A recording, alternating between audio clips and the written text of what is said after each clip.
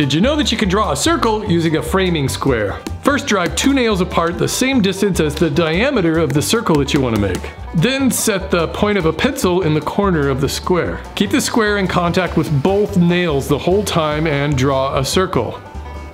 Oh.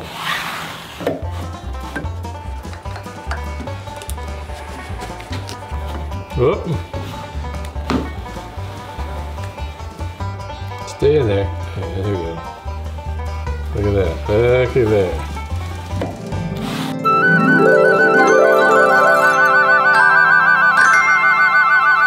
This is a super handy method if you need a sloppy circle that's kind of difficult to make and not very accurate, and maybe you've never heard of a compass. But if you want to make a YouTube short, this is probably the best method. And that's some 2022 circular reasoning.